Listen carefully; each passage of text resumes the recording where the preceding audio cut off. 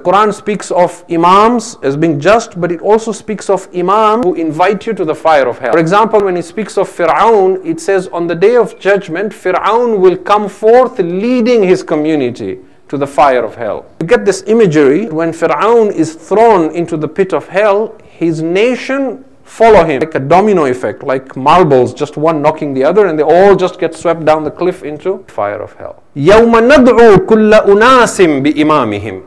On that day we shall call every nation with their Imam. So on one hand the Quran says we will not call you individually.